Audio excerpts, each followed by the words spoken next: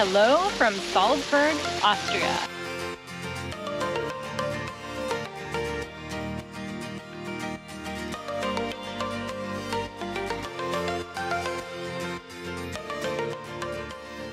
Now for me, this has been kind of a bucket list location. We did not think we were going to make it here, and so we are excited to be here. We just took a day trip from... Yeah, we're taking a day trip from Munich, and it was really easy to get here. We took the Flix bus to get here. It took about an hour and a half on the bus, and then we switched buses to the city bus to get to downtown, the historic district where we're at right now, and it was incredibly easy. So easy, yeah. So now this location, not only is it absolutely known to be beautiful, but there's a couple cool things about it.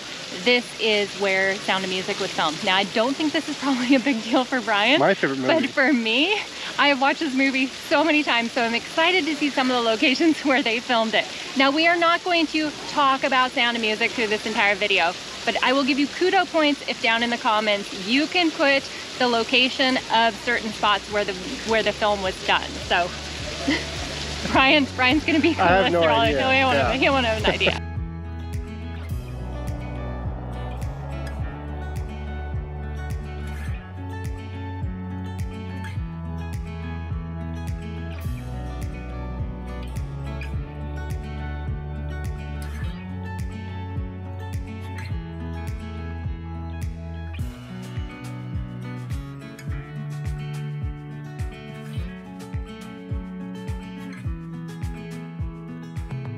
So the first place we are going to go see is the castle, and it is hard to miss because it's right in the center of town and you can see it when you're coming in on the bus pretty much. So we are gonna go and hike up these stairs because that's true Brian and Carrie fashion, but there's also the cable cars. The cable cars. Would have been a great idea, but we need to get exercise, and that's what we're gonna do. Yeah. So we're gonna head up these stairs. There's like 380 of them. I have no idea how many stairs, and we're not gonna count them.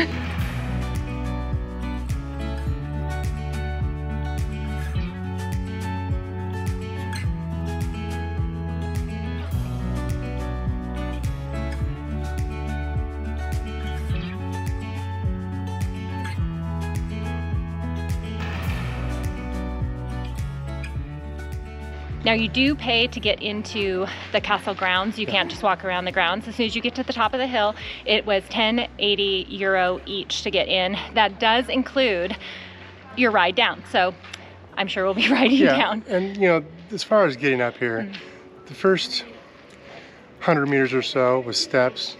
After that, leveled out, it was no problem. Right, and then it was just an incline, so anybody could do it. But honestly, if you're going to pay, you might as well just get maybe the round trip ticket. You may as well get the round trip ticket, yeah.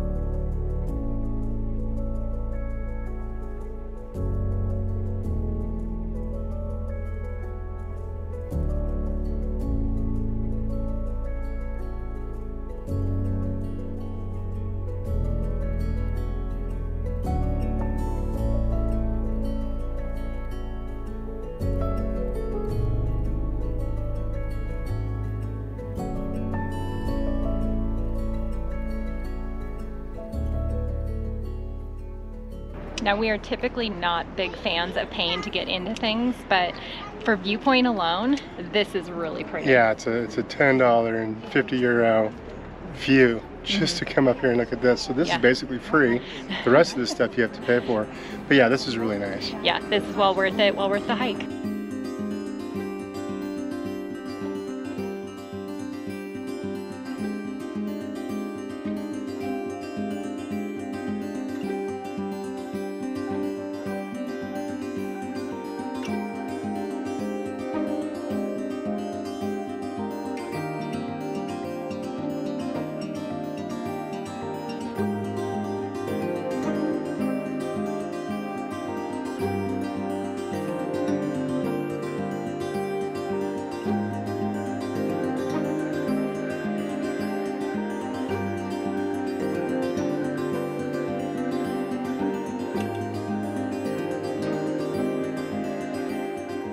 There are other museums that you can get into when you get up here with your basic ticket.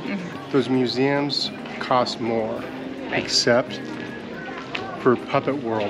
It's so String far the one we Puppet found, World. yeah, Puppet World. Yeah. So they had the Von Trapp family there. It was very cool, and I mean, sometimes I feel like a string puppet, so I can relate. Oh, that's interesting.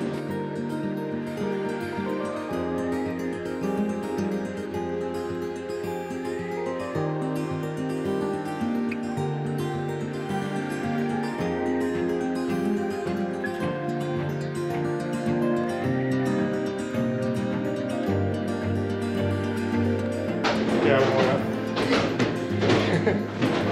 yeah, it's not scary yet, but let's give it a chance.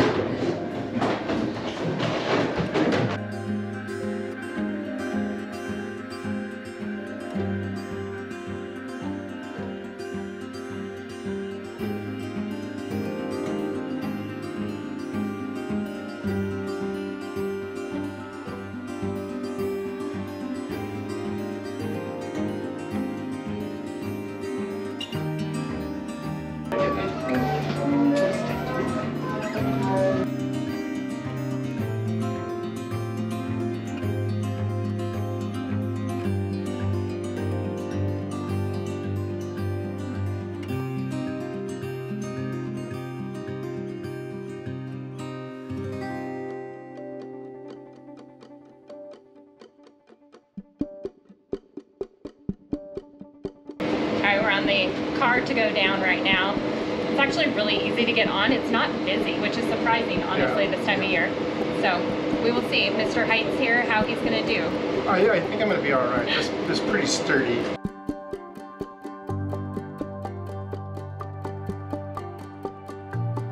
So it moves really fast going down.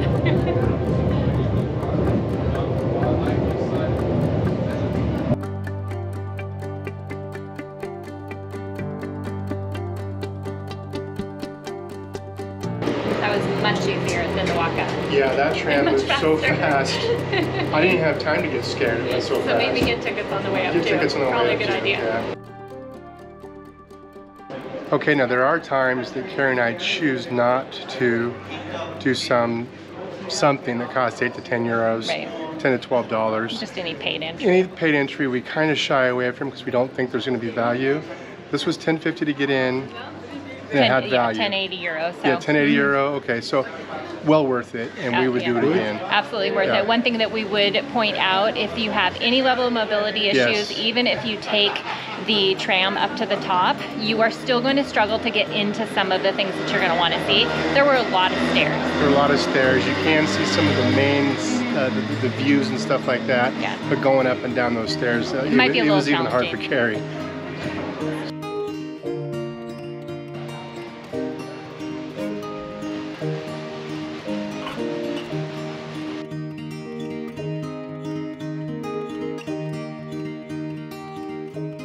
We are now in St. Peter's Abbey. This is really one of the places they say to come and take some time and go through the back. It's a cemetery area, but it's very beautiful. It's got all the cast iron and stuff. Yeah, and just looking up to the hillsides and where we were just at, up on the castle, it just hangs over this whole thing, and it's pretty breathtaking, honestly. Yeah, and from what we're seeing so far, it's free to get into. At least the gardens are free to get into.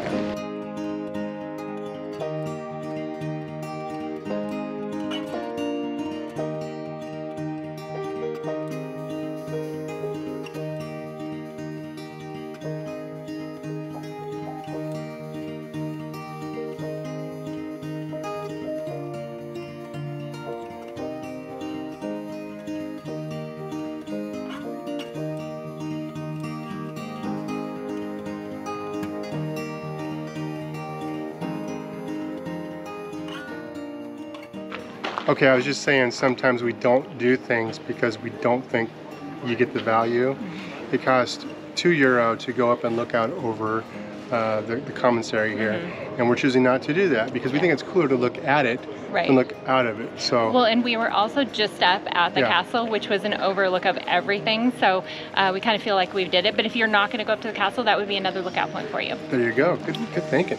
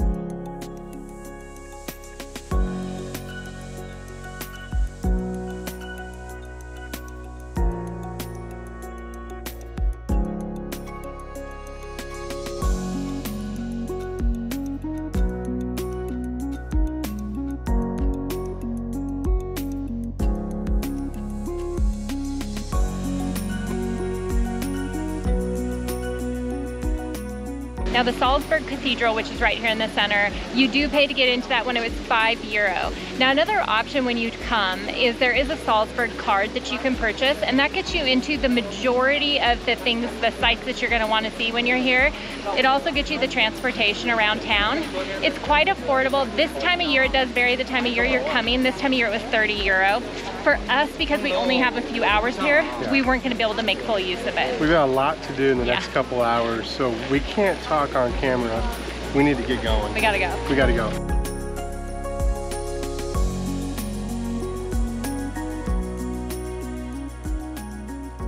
So this is the birthplace of Mozart, and this is the square, his square right here, where we have a statue right behind me. Now we're gonna walk down and we're gonna take a look at the house he was born in, and then there's a house that he moved to when he was a little bit older as well. We're not sure if we're gonna find that one, but we will show you the house he was born in.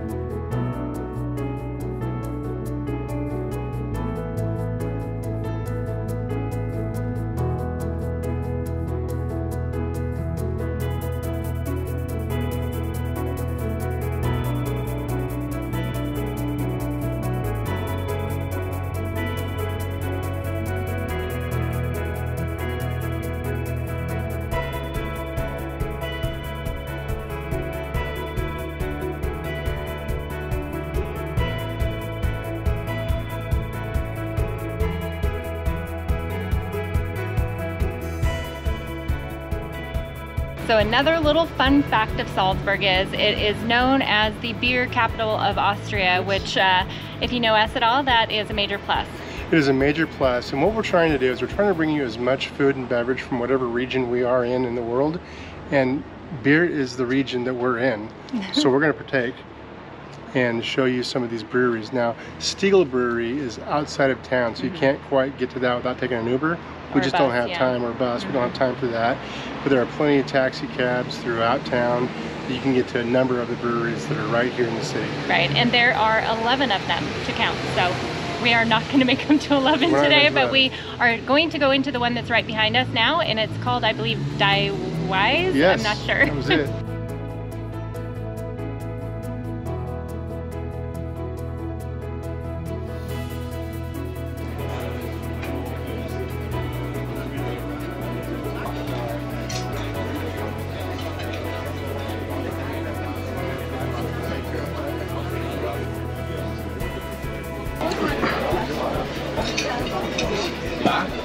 Okay, we got their Wise beer, which is very good. The color is beautiful. And then we got some appetizers that we were so hungry, we ripped into them before we had a chance to put them on video. But we just got the basic pretzel and rye bread, traditional Austrian food.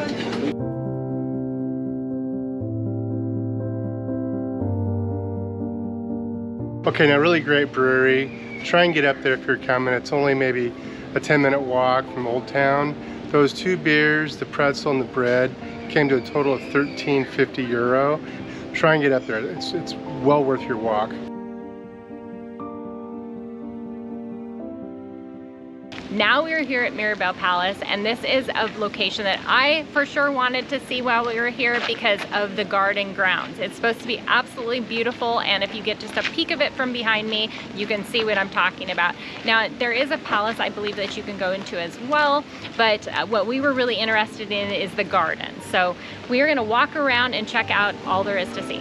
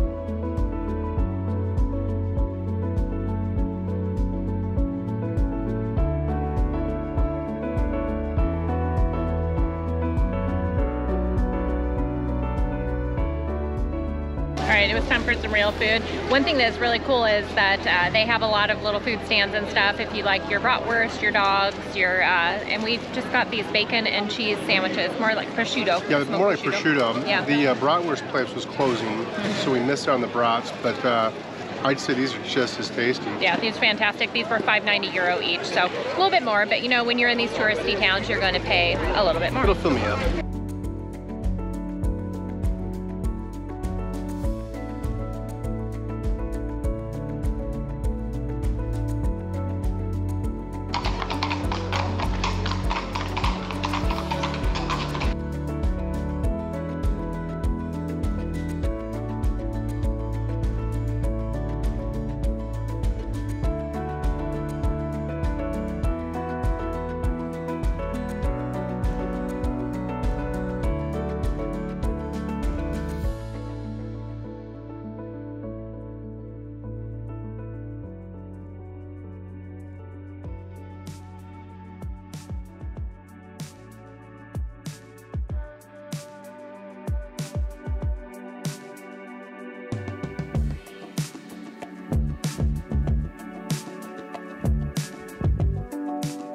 So today for me goes down as definitely one of the top days.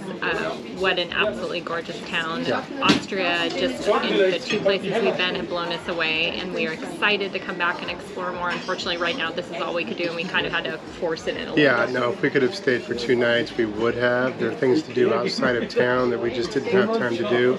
But what a fantastic day. Yeah. We highly recommend coming if you can. If it's just a day trip from Munich, do that. It doesn't cost that much and you won't regret it. No, and just kind of for a note of how much time we were here, we arrived around 10 a.m. and we, or about, I guess, 9 a.m. and we are leaving at 4. We could have extended till later, but unfortunately those buses were full. So, you know, we felt like we saw all of it. So, or we saw most of it. We saw all we could see in the amount of time Yeah. that we had, but we did not feel rushed. So No. that's great.